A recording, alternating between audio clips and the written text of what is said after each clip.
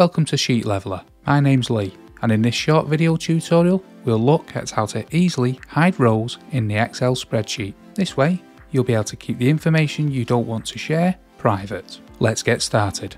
I'll show you two different methods to hide a row or rows. First, you need to highlight the row or rows you'd like to hide. You can do this by clicking on the bar of numbers and selecting the row. If you want to hide multiple rows, press the Shift key and click each of the rows you want to hide, or use the Control key if the rows don't lie next to each other.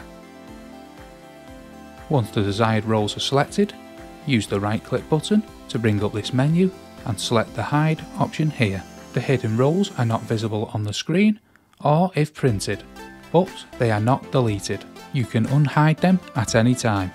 So that's the first method. Now let's try the second method. Select the rows again, this time by dragging them.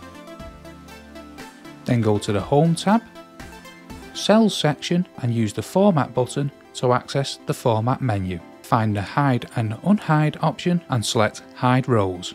And you're done. To learn how to unhide rows, watch the next video from Sheet Leveler. If you found this video helpful, please show your support by liking and subscribing. And don't forget to check out more videos that will help you use Excel like a boss. Thanks for watching, see you in the next video.